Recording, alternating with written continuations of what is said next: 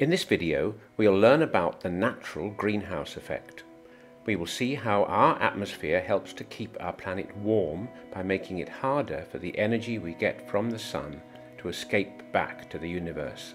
The second part of this video will deal with the way humanity is changing the atmosphere, causing climate change. In this first part, we examine the natural state of our atmosphere before humanity began to change it. If you pump air into a football, will that make it lighter?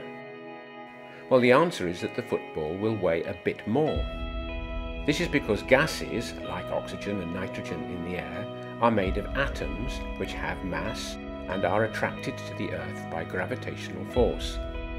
So as you add more and more molecules, you add more and more to the weight. The important idea is that our atmosphere is held to the Earth by the force of gravity. In fact, it is just like the oceans, an ocean of air.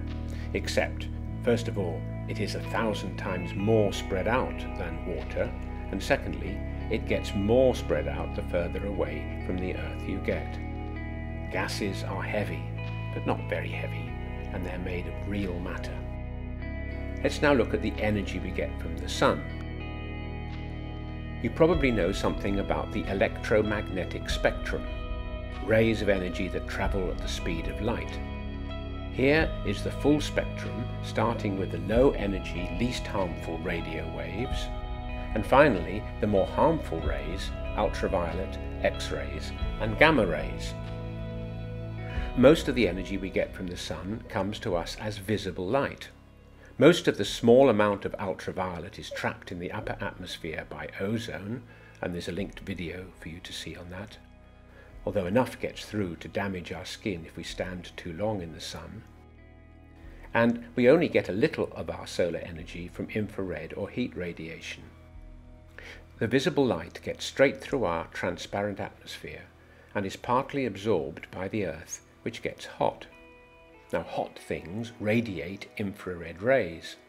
You could try holding your hand very close but not touching your cheek. Can you feel a glow? That's the infrared radiation. Infrared cameras can pick up this radiation emitted from warm bodies.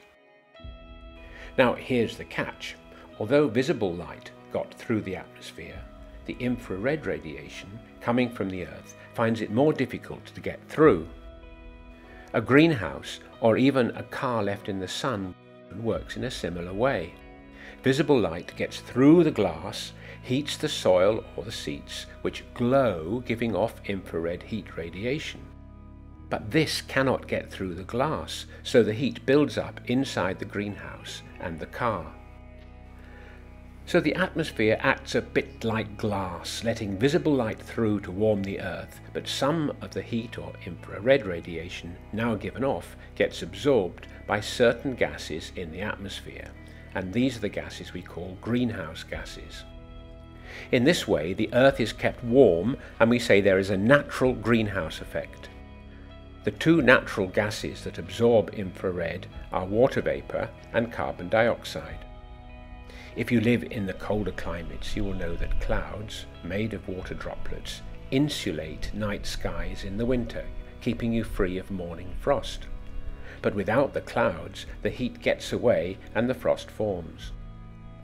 Before the world became industrialized by burning fossil fuels such as coal, oil, and natural gas, the carbon dioxide concentration in the atmosphere was about 0.028%, tiny compared with oxygen at 21% and nitrogen at 78%, but enough to keep us warm. Without this natural blanket of insulating gas, the Earth would be too cold to support life as we know it. So to summarize, we learnt that the atmosphere is made of gases held to the Earth by gravity. The atmosphere lets sunlight through to heat the Earth, but the heat radiation then given off is partly absorbed by the so-called greenhouse gases like carbon dioxide. This is a good thing and keeps the Earth warm enough for life to exist. In the next video, we'll see how burning fossil fuel adds carbon dioxide to the atmosphere and how this effect is causing global warming and climate change.